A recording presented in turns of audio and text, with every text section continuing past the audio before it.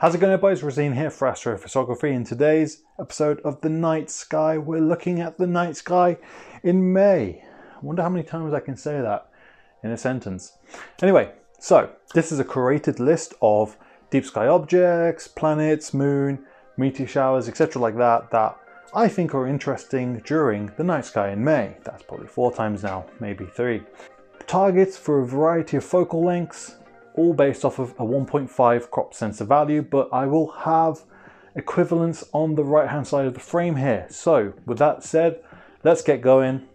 And we're going to start with a 50mm image. So if you have a 50mm camera frame, then this is the Seda region in the constellation of Cygnus. It's the heart of the cross basically. And this is a big blooming nebulous region with the Butterfly Nebula, or one of the Butterfly Nebulas in there. And also it's a wider field of view, so you're going to capture more of it. Put something like a clip-in narrowband filter into your camera body, you're going to have a great time getting all those fine details out. So 50mm, Seda. Still representing Cygnus at 100 to 200mm of focal length. I'm going to be presenting and suggesting NGC 7000, the North American Nebula, and also the Pelican Nebula. You can get both of them in the same frame. This is an emission type nebula, so again, narrowband filters will be your best friend, but if you have enough time and enough clear skies, something that's a premium in the United Kingdom as always, then you could try doing something like a HA-RGB image where you have the beautiful nitrile star colors, but all those intricate nebulous details are accentuated with the hydrogen alpha data. So if I was at 100 to 200mm, then that's what I'd suggest shooting. At 300mm, it really wasn't going to take me long to recommend something in Cepheus, and that's going to be the Elephant's Trunk Nebula. And at 300mm, you can fit this very large nebula in one frame. It's a bit tight, admittedly, so you are filling the frame. Maybe 250mm would also work nicely, so you know, you people earlier, 100, 200, 300mm. Elephant's Trunk Nebula. Again, emission-based nebula will respond really well to narrowband imaging, but also RGB will turn out some very beautiful images of this target. At 400 to 500mm, I'm going to be recommending NGC 6914. So this is like a wispy kind of hydrogen alpha area, just quite close to the Seda region. At 50mm, you guys will be picking this up as well, but at 400 to 500, you can punch in on it and get some intricate details out. The issue with Cygnus is it still is a bit low. Probably next month is going to be even better, but from about 11 o'clock at night, it is over 20 degrees altitude.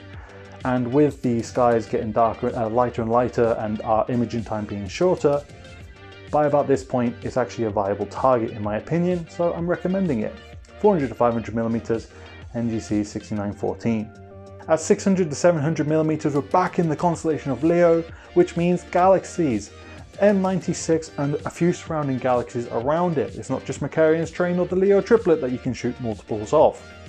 At 600 to 700, you can get M96 and several other galaxies in the same frame with the correct image rotation. And you know, as galaxy season begins to come to an end, this is a good fitting swan song for this year.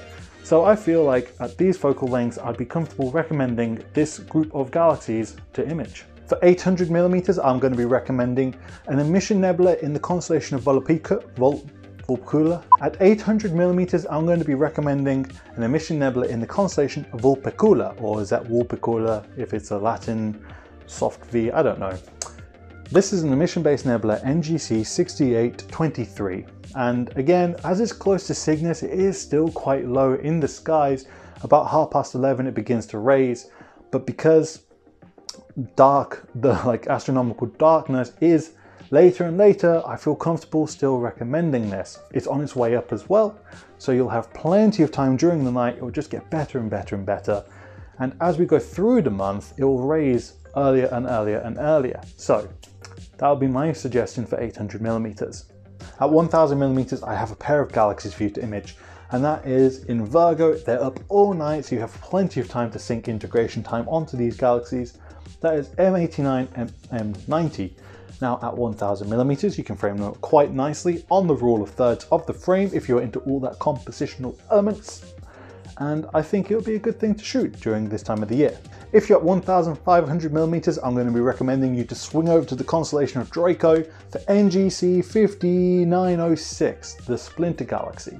This is a very thin needle-like galaxy, and I think it looks very interesting. Rich star field around it from the appearance of it.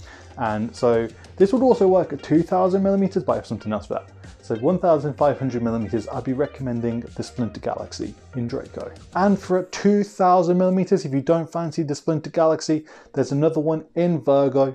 It is NGC 4753, the Dust Devil Galaxy. So even at 2,000mm, it is relatively small into the frame, so you have even longer focal lengths than 2,000 when you aim at this as well.